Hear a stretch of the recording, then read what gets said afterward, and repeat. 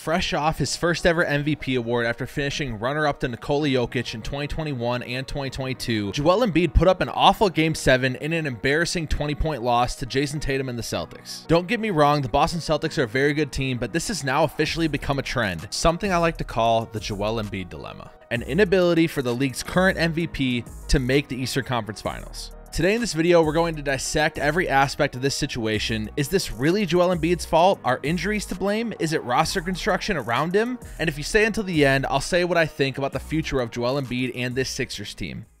Let's begin back where it all started. After completely missing his first 2 seasons in the NBA due to a serious foot injury, Joel Embiid finally made his first playoffs with the Sixers in his 4th NBA season in 2018, finishing the regular season with a 52-30 record and as the 3rd seed in the Eastern Conference. Embiid suffered an orbital fracture that required surgery, and he missed the final 8 games in the regular season and the first 2 games of their opening matchup versus the Miami Heat, which the Sixers took care of in 5 games. In the Eastern Conference semis, they matched up against a Kyrie Irving-less Celtics team led by 19-year-old Jason Tatum. They ended up losing in 5 games, but there was so much hope. They played the Celtics very tough, and 3 of their 4 losses came by less than 5 points. Plus, that Celtics team took the LeBron Cavs to 7 games. Joel Embiid was only 23 and in his first full season, and Ben Simmons as a rookie looked like a budding star alongside of him. The future was bright in Philly, and this was really just the beginning for this young core. In the 2018-2019 season, Philadelphia finished 3rd again in the East with a similar record, and Joel Embiid took another leap forward, averaging 27.3 points per game in the regular season. They also made in-season trades for Jimmy Butler and Tobias Harris.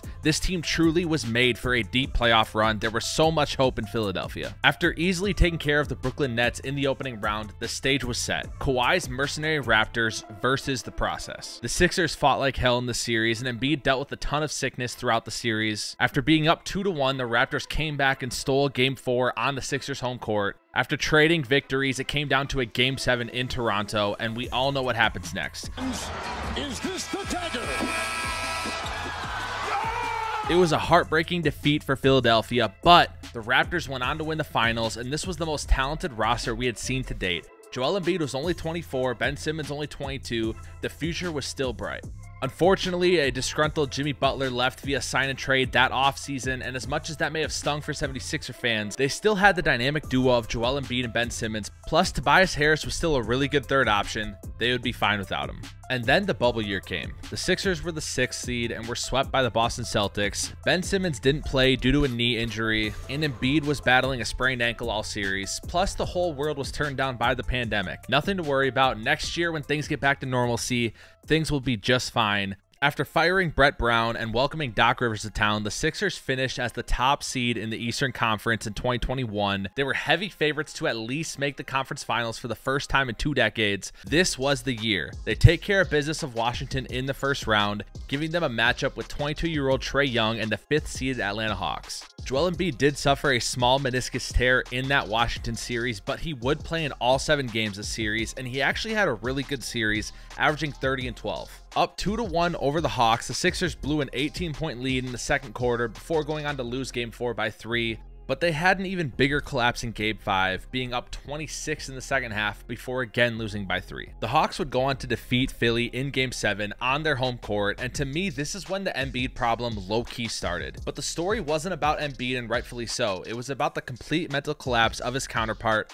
Ben Simmons. Simmons refused to live up to the moment throughout the whole series, including multiple 4th quarters where he just didn't take a field goal attempt. But it all came to a head in Game 7 with about 3 minutes left when he passed up on a wide open layup. It's a play that will be remembered forever, and it's all anyone talked about in the offseason. That Ben Simmons didn't show up, he was the problem. The scrutiny he received for his play in the series, and that play specifically, got to Ben Simmons' head so badly that he asked for a trade out of Philadelphia. And we all know this story. Simmons doesn't play until February when he gets traded to the Nets. Philly fans were ecstatic. Get Simmons out of here and let James Harden give Joel Embiid the counterpart he needs to reach an NBA Finals. Embiid was playing better than ever. The Sixers finished as the 4th seed in the East, but Harden had only played 21 games with this team, and 20-year-old Tyrese Maxey was having a fantastic season as well. They breezed past the Raptors, but Embiid again was dealing with injuries. His thumb was bothering him, and it was revealed later on that he had a torn ligament in it. He was also on the wrong end of a Pascal Siakam elbow in Game 6 that again fractured his orbital bone. The Sixers were again in the Eastern Conference semis, this time matching up against Jimmy Butler and the #1 seed Miami Heat. Joel missed the first 2 games of this series due to the injuries he suffered against the Raptors, and the Sixers were in a steep 0-2 hole. They did battle to tie the series 2-2, but Miami was too much and finished the series in 6. It was again another disappointing overall season for the Sixers. Embiid played through injuries again and was pretty bad numbers-wise, only averaging 19 points per game in this series.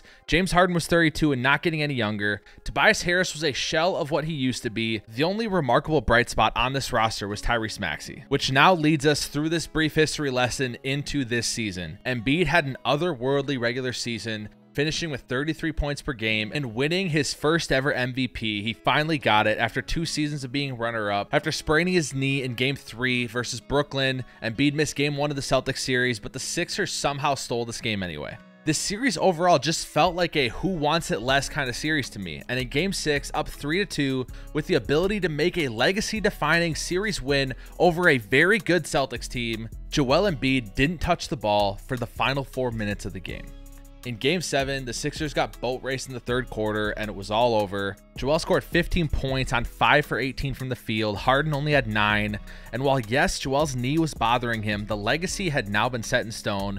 Joel Embiid cannot win in the playoffs. Whether you personally think it's fair or unfair, an inability in 6 playoff years to make 1 conference final from a league MVP and a runner-up in the previous 2 years has to mean something. I understand that we can go through every year like I just did and find some type of excuse outside of Embiid himself. In 2018, they were young. In 2019, they lost to the eventual NBA champions on a buzzer beater in Game 7. In 2020, Ben Simmons didn't play and it was the crazy bubble year. In 2021, Ben Simmons disappeared and broke down mentally. In 2022, Embiid missed the first 2 games versus the Heat. In 2023, he sprained his knee and he battled through it. I 100% understand these excuses. I get that they're valid reasons, but I think at some point, given enough time, the ultra tier of superstars in this league, the top 3 to 4 players, find ways to win in the postseason. But when it comes to the case of Joel Embiid, we're not even talking about winning a ring. We're not even talking about making an NBA Finals. We're talking about making it to the conference finals. 3 chances as a top 3 to 4 player in this league, and he hasn't been able to get it done. Do I personally wish he had better luck with injuries? Absolutely, but all I'm asking is to do it once. Just once. According to ESPN Stats and Info, he averaged 33 points per game in the regular season, but only 23.7 points per game in these 2023 playoffs. That's the single greatest drop in league history by that year's MVP. And last year, something similar happened. He averaged 30.1 points per game in the regular season, but only 23.6 points per game in the playoffs. The common denominator for the Sixers over these past 6 playoff appearances is Joel Embiid. And when you're a superstar that can't win in the playoffs, you need to be judged accordingly. But by far, the worst aspect about all of this is I have no idea where the Sixers can go from here. I don't know what they can do this offseason to become contenders again in 2023-2024. The Rockets are convinced James Harden is coming this offseason, according to the Zach Lowe podcast. What can the Sixers do to improve the roster?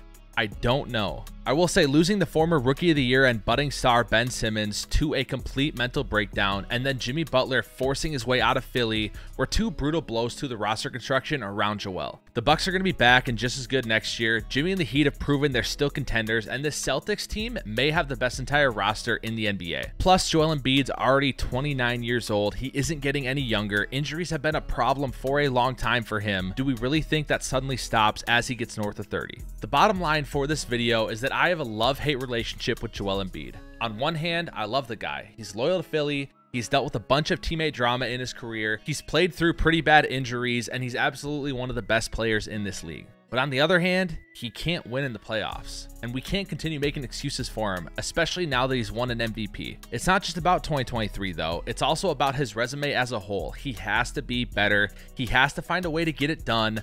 Other superstars do. Do I hope he figures it out? Absolutely. But in the meantime, I really do think there's an outside chance Daryl Morey blows it all up this offseason and trades Joel Embiid for the biggest haul we've seen in NBA history. Yes, bigger than the KD trade or the Rudy Gobert trade. What do you think about the Joel Embiid problem? Is it fair to criticize his failures in the playoffs? Or has he been dealt a hand that Giannis, Jokic, and others would fail to overcome as well? If you like this video, you'll enjoy the video I just did on why the Kevin Durant trade is way worse than we think, and why I think it has the potential to be worse than the Rudy Gobert trade in the long run. We'll see you over there.